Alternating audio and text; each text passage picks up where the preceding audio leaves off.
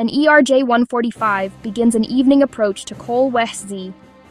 In the cabin, passengers brace as the jet descends. Rescue crews position along the runway, ready to respond. Beacon flashes through damp air. Conditions look challenging. The flight tracks across the region toward Kolwezi Airport. Kolwezi sits at elevation, with surrounding terrain nearby. Touchdown occurs short of the aiming point on runway 29. Main gear impacts hard. Sparks and dust appear. The aircraft veers from centerline, leaving skid marks. Fuselage scrapes the surface as speed rapidly decays. A post-impact fire ignites near the tail section. Flames intensify around the APU and tail section. Airport firefighters arrive and lay foam to contain flames. Forward door opens.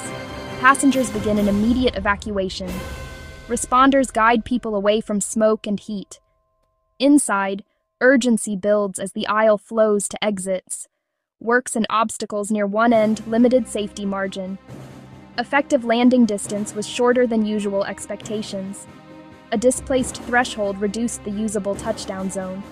Rapid response and trained crew enabled swift evacuation. Investigation will determine the exact causes.